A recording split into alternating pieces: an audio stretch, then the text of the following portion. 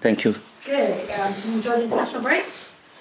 Another one, last one of the season. But yes, okay. Not some days off with the players.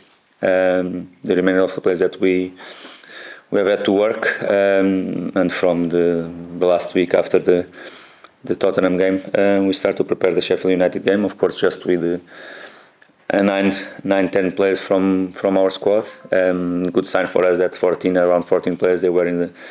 They had international duties, and day by day, step by step, they are coming back. Today was the last day that 5 players they arrived. We are keeping assessing them for the game. Did you manage to get any time off just to relax and enjoy? No, not big time off. No, we from that moment and some days after the Tottenham game, we were starting to prepare the Sheffield United game. As I said, not in the perfect conditions, of course, when you have just 9-10 players to work with, but some things to do behind the scenes as well to prepare the game. On that, are there any changes to the squad, any injuries that we need to be aware of since the international break? Until now, no. As I said in the morning, we did assess the last players. Looks everything is going to be okay for the match. Of course, we have to assess them tomorrow again and to take decisions, but not really serious problems or something that can make to be unavailable for the match. As you know, we have another session tomorrow. Let's see what is going to happen. I guess does that make it somewhat difficult when you're preparing for a game or on the weekend? You've got so many players upon international break. Some of them still alive now. Yeah. No, it's not the perfect scenario. As I said, of course, it isn't. But it's the reality. We knew the schedule. We knew that he's going to have an international break, and has to be a proud moment too when you have 14 players with international duties. Even some players that they were not there, normal they are. Like, for example, situation of Raúl, that is normal, is a player that is involved in the national team as well. Could be even more, but not the perfect scenario. But it's not just for us; it's for all the teams. Some teams they have more players, other teams they don't. But we know what we are going to face, and we are going to be ready. And it's not going to be an excuse that we didn't have all the players to work during the last few days to prepare the game. Lovely. Looking ahead to Sheffield United, you won the reverse fixture of this, but just looking ahead to this weekend, what can you expect from them in terms of, how they're going to play?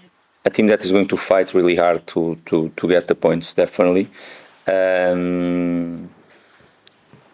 They are not in the position that they wanted, for sure. When you are in the bottom of the table, is really tough. Every single game that you don't get points, that you are getting more in trouble, all that stuff.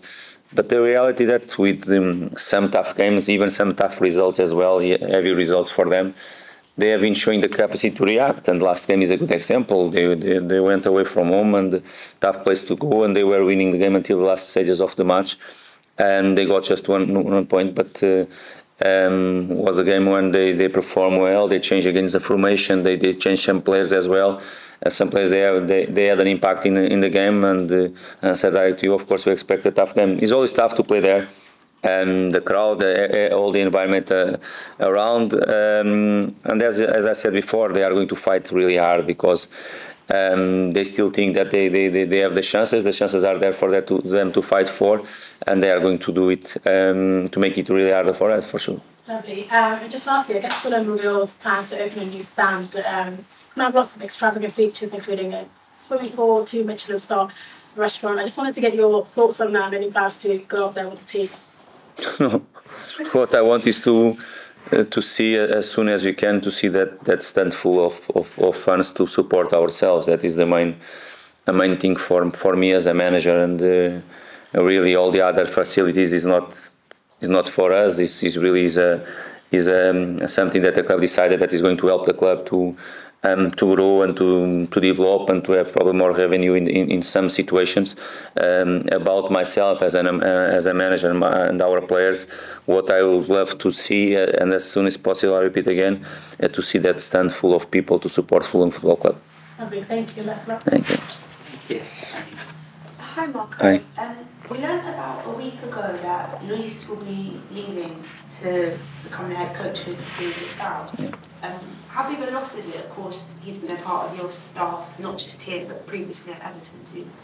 Was Everton, not in all the Everton, because for me it's a normal situation. I look it is a normal. I know the people that I have working with me, and this when Luís joined, when I invite Luís to come to work with me, was more or less the same situation that happened. That I have had an assistant as well working with me, probably in 5 clubs before Everton, and was with me in Everton. And of course, after the first season in Everton, he left, and I invite Luís to come, and Luís was in the last 2 clubs. For me, it's not something new. It's something that as I see a natural thing, a natural way that things happen, and it's going to be another normal situation that I'm going to decide again. Okay, we're going into the run-in, as everyone calls it, the final 9 games of the season. What's your motivation going into these games? Full of motivation. As I said before the Tottenham game, of course, is slightly different when you play against a side like Tottenham. The motivation is really high. At Cottagers, you felt that as well, but you have some obligations, some things that they are compulsory for us is about motivation, about desire and will to go every single time. Our commitment with the football club and with ourselves has to be always on the top, and it's going to be the same for us. Every time you play a football match and you go inside a football match, is to do our maximum. I just see in one way is to do it with full of motivation. 100% motivation is the way that I demand them to train every single day, and will not make sense if you don't do it in the game again. Looking at your home form compared to your away form, 9 wins at Craven Cottage, but just 2 away from home. Have you figured out what it is? Is that a big, objective for you in these final games to try and turn that around? Yes, it's clear. I said in the beginning of the second round of the season that is something that we set as a target to improve our away form. Was not good enough during the first round of the season, of course. For many different reasons, even the schedule was really tough for us. First round, if you see the games that you play away from home, the type of sides is always really tough as well, but not excuse. We normally, in that type of games, we are really, you answer really well. And clear is our target to improve the away form, and I think we are capable to do it. Unfortunately for us, apart from Man United game, the last 3 games, we were capable to win. Was the game against Burnley where we were winning until the last minutes of the game 2-0, and even the game against Wolves were clear we were a better team, and we were the team that created much more chances, and we were not clinical. I think we are growing not just away from home as a team. It's clear our form, you are living a good moment, and we want to keep this moment, or if you can, even better. And of course, now the next 2 games they are away from home, and the challenge is there for us. It's going to be a good challenge for us to keep improving as a team, to keep going the right direction. And of course, just one way you can do it is to perform really well. And of course, after the results, they are going to speak louder. Thank you. Okay, thank you very much. Would you have a section here? Hi, Marco. As you know, in the Premier League, everyone can beat everyone. So how important is it that you're not complacent going into the game against Sheffield, considering where they are in the league? If you are going to be complacent, you are going to have problems. You are going to be surprised, and of course, that is the first.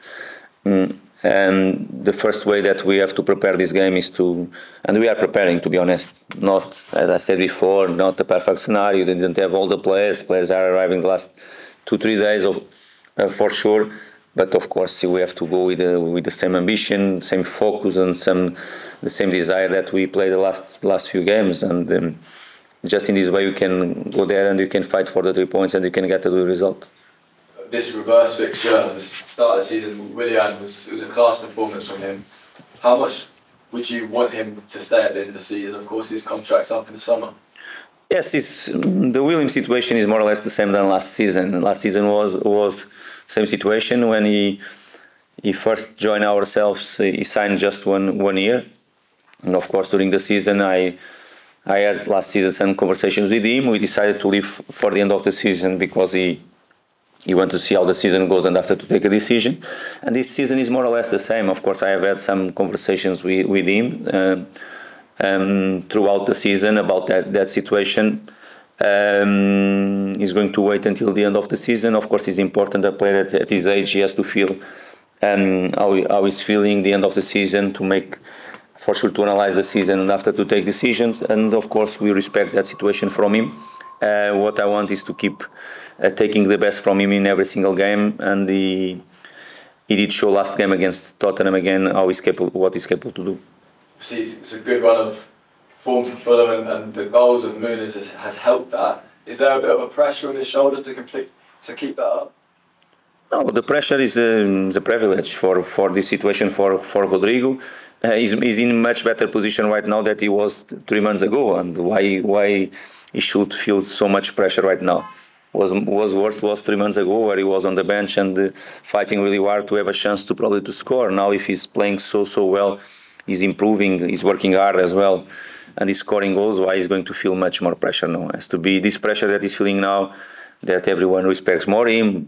Probably the defenders are more aware about himself, and they feel him like a threat really in our attacking line. Fantastic for a striker, that you feel that the people around you believe more in yourselves, even your teammates. They trust that you can solve a problem, or you can solve a game for us, and you can be a decisive player. It's a fantastic feeling, and I really see it as a privilege much more than something not so good.